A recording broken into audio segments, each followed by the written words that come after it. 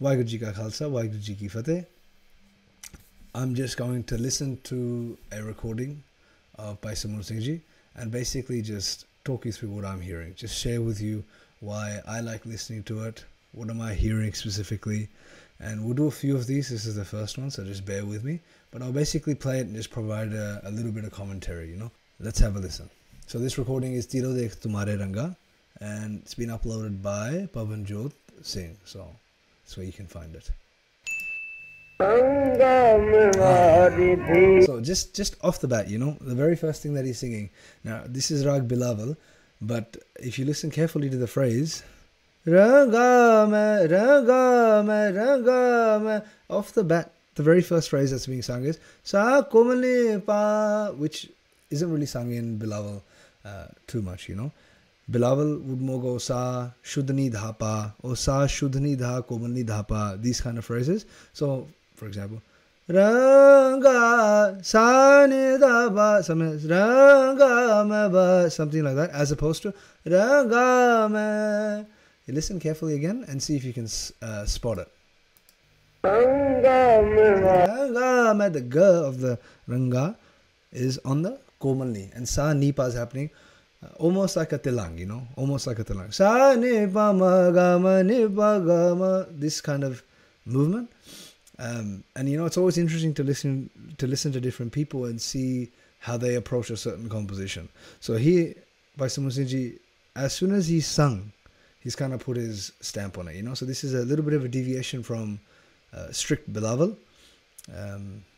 It's more of a play on Alayya Bilaval, which is the variant of Bilaval that has Komali in it. But even that, instead of saying Ranga, Ranga, Komali more traditionally would come in like this. Sa Shudhni Da Komali Da Pa, something like that. But he sang straight away. Ranga Me Bari Dheero. So something to be mindful of, you know. Listen to it again. We'll listen to it once more and then we'll go past. But it's so nicely done. Beautiful.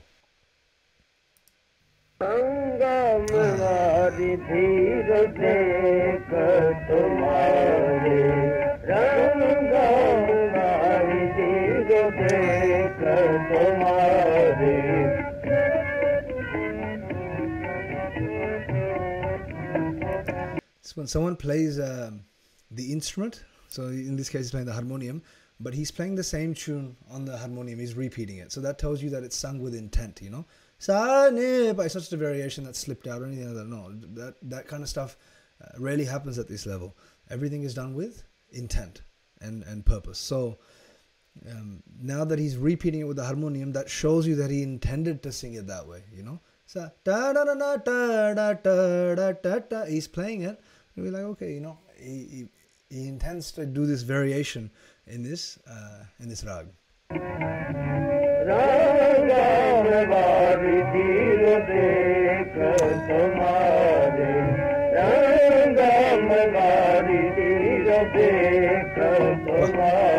Now, another thing that's happening here is, you know, the first thing that we discussed is that Komali Pa is happening, which is a bit of a variation from the rag. But there's another variation happening in the second half of the line. So when he Ranga Me Bari Dheero Dekh Tuma. So this Ga Ma Re Ma Ga. This Ma Ga notation doesn't normally happen in Bilaval. Bilaval go Ga Ma Re Sa, Sa Ma Ga Ma Re Sa, that much, but not Re Ma Ga. So Ranga, the way Bhai Sab singing is Ranga Me Bari Dheero Dekh Tumare, Dekh Tumare. This Ga Ma Re Ma Ga, this Ma Ga kind of comes more into a rag called Jinjoti. Ma Ga Re Sa Re Ni Da Pa Da Sa Re Ma Ma Ga. Sa Re Ma Ga Re Sa Re Ni Da Ba Da Sa Re Ma Ga. This Re Ma Ga normally happens in Jyoti, not so much in Bilaval. But the way Bhai Sahuni have sung it here, it introduces kind of like a playfulness to the composition, you know. You're playing with the layer or the tempo, and it makes the entire composition a little bit playful, which is his style in general. Ranga mavari Dheero Dekh Tumare. Makes it the whole thing a little bit more playful. But it is a deviation from the rag, you know? It's so beautifully done. Let's have a listen again.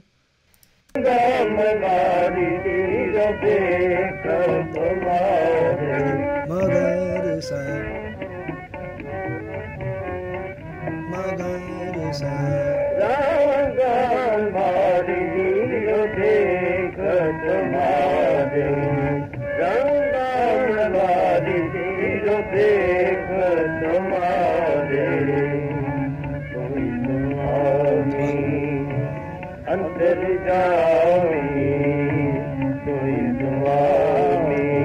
Tui Swami Antar Jami Nisa da nisa sa risa sa ga ga ma ga sa. That's the notation that's happening. And if you listen to the same composition by Namtari Kirtanis, excuse me, they sing it a little bit differently. Tu hi Swami, they go up like that. Antarjami, this kind of notation. Paisab sings it down below. Tu hi Swami. Again, it's a little bit more playful, you know. Tu hi Swami. And, you know, another thing to notice here is when he's singing it, bol chabbe nahi ja rahe. What that means is that the words, you know, he's not chewing on the words or anything, you know. The words are crystal clear. Tu hi Swami, Antarjami. All the vowels come through crisp. Tu hi Swami, Tu hi Swami, Antarjami. You know? Beautiful.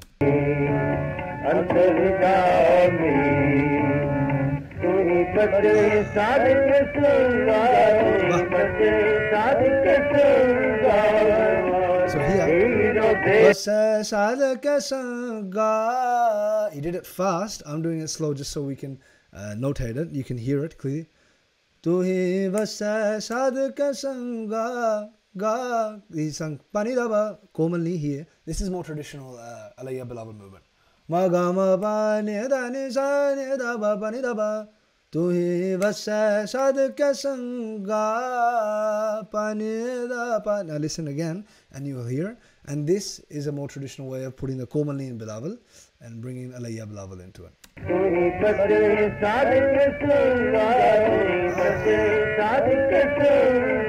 The first time we sang it, the second time. The commonly comes in. Tuhi vasa sadhaka sanga ga panidaba. Beautiful.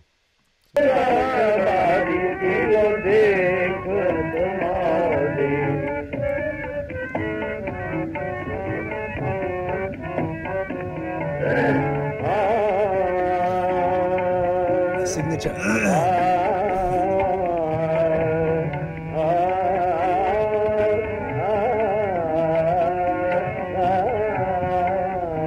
Let's quickly notate this alab. Let's notate this alab just briefly and see if it shows up again, because a lot of the times when we listen to people sing, whatever patterns they have learnt in the talim occur through their exposition of the rag. That way we can kind of learn them back. Okay, this is how this person clearly sees this rag, you know. So it's always good to see how different people are singing their phrases in the rag to get like almost a comparative study of a rag going. Hi, if you're enjoying this content, please help us create more by supporting us at gurbanisangeetvidyala.com/support. You can help for as little as a few dollars a month, and every little bit helps. Thank you.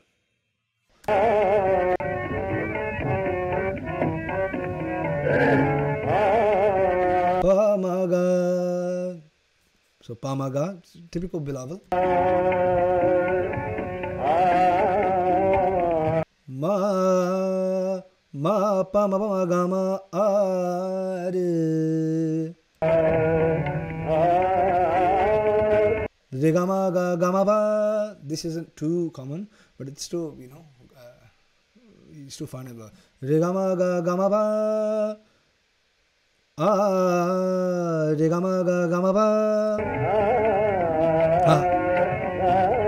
Pa re ga, this pa re ga happening. Then just back.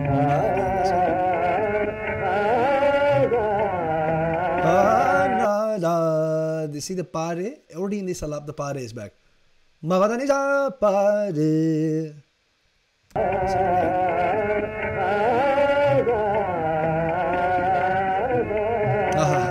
Ma pa da ni sa pa re ga ma da pa. Almost sounds a little bit like a chant if you're familiar with it, you know. Sa pa re ga ma da pa re ga ma re sa re ga ma ne da pa re. This is chant, right? But see, this pa re is happening again, and then you see that's already repeating, so that gives you an insight. Okay, this is how Bhai Sabhuni maybe have learnt Bilawal, and that's how they sing Bilawal, because it's reoccurring. Re ga ma pa re, then re ga ma da pa. This is very common Bilawal phrase, re ga ma dha pa, and he's singing it again and again. Then he sings ma pa dha ni sa, but ga pa dha ni sa also is very common in Bilawal.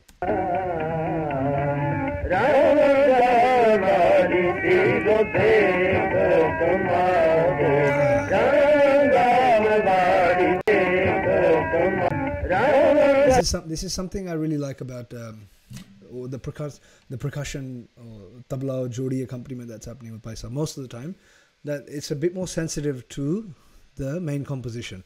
The person won't just start playing something out of place, you know. So sometimes you find that the accompanying artist starts playing random pieces, but they kind of start clashing with the composition and the bani being sung. So you don't want that.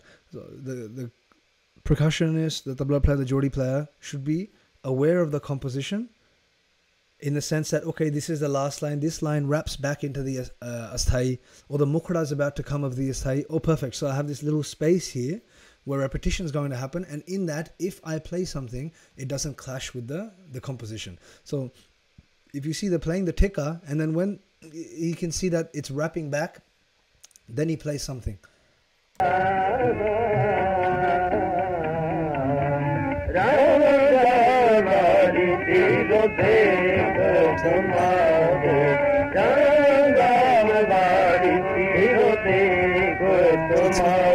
Clashing with the composition.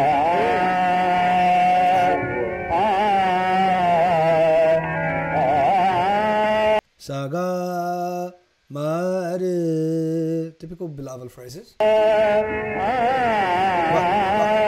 Pa da ga ma re ga ma pa, very nice word. Sa ga ma re ga ma pa da ga ma re ga ma pa.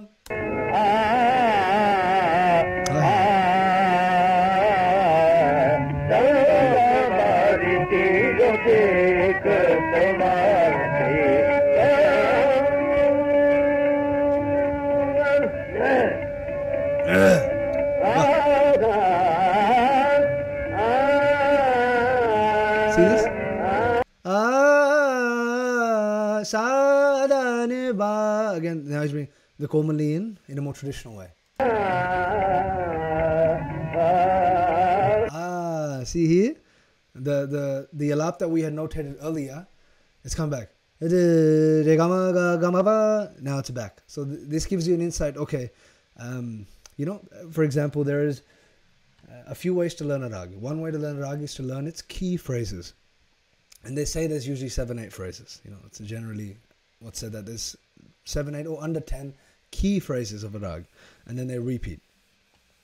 And whatever key phrases have been taught by a teacher to their student, and that's how the student understands the rag, they will keep singing those phrases again and again. So when we listen back to someone's recording, if you can identify the repeating kind of core phrases, you can kind of reverse engineer it for your own understanding, your own knowledge, and your own learning. So now we're only 2.5 minutes into this recording, but we've already notated that this was sung before, and now the exact same notation is coming back up again, you know. So these patterns, these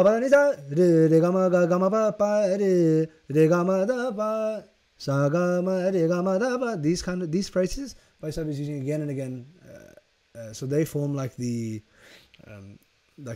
core of what he sees Bilawal as, or the way he sings Bilawal. So we can learn from that. The same thing happened that I just said. See, so now it's going to keep repeating because that forms the core phrases that he sings as Bilawal.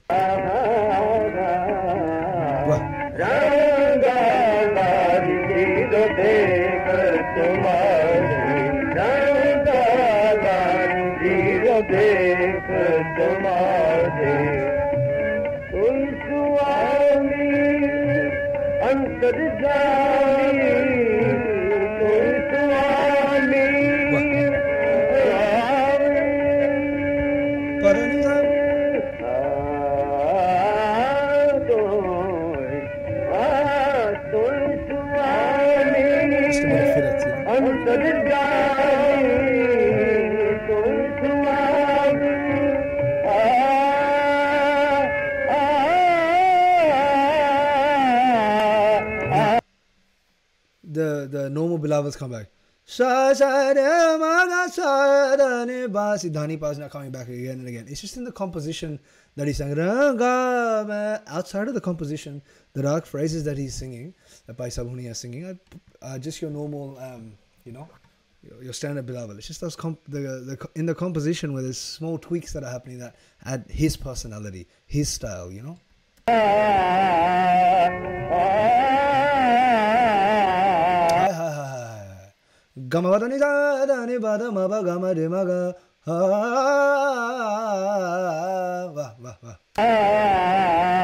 It's typical Bhai Samund Singh style, you know.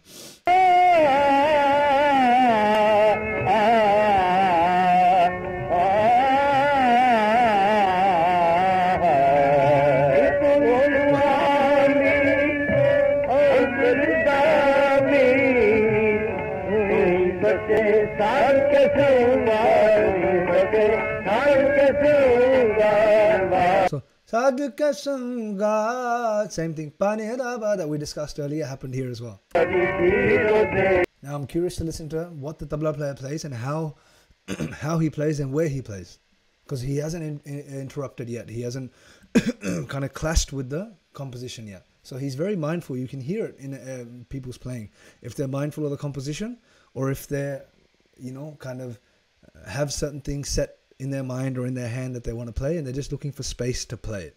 There's two types of people. One is you look for space to play. You play what you want to play, where you want to play it. The other thing is you let the composition dictate. And the more kind of mature player will let the composition dictate. Same with the vocalist. The more mature vocalist will let the composition dictate what should be sung where, not themselves. They'll let the composition dictate. Same thing with percussion accompaniment. They'll let the composition dictate. Yes, just because I'm playing Iqtal doesn't mean I'll play everything I know in Iqtal or whatever I want to play in Iqtal wherever I want. No, I've got my material, but I'll listen to the composition and let's see what the composition gives me.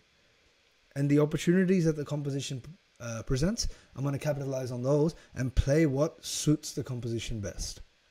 Not the other way around. So it's interesting, to listen. Back